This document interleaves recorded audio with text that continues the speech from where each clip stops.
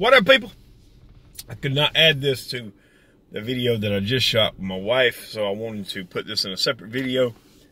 The Mueller report is finally done. It has been delivered, and now we wait. We wait to see how much they release and how much they cover up.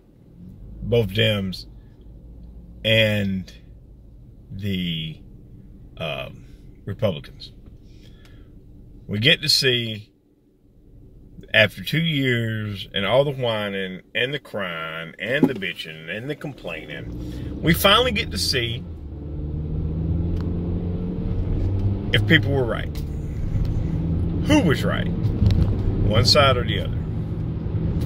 I find it absolutely hilarious. And I don't think he did. But if he did, I'll be the first to get on here and say he did it. And let's see what we're going to do and move on. If we're going to impeach him if he did it.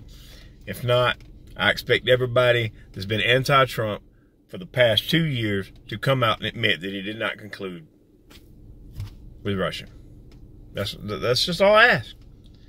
Because it has tore this whole, the whole fabric, I believe, of the United States in the shambles. It's just put us in unnecessary upheaval for no good reason. And I think it's a symptom of, I didn't get what I want, so let me pout. Just the way I feel. Some of you won't like what I have to say. That's fine. But that's just the way I see it. I mean, we're fighting over crap that means nothing. My wife's fighting for life.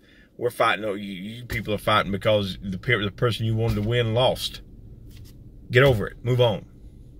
So that's my take on that. Pray for the people in the Midwest that are fighting this freaking flood. Still fighting it. Just want to throw that out there. I wasn't going to add this to the other video. So, yo, have a nice day and stick around to see who was right and who was wrong. Have a good day.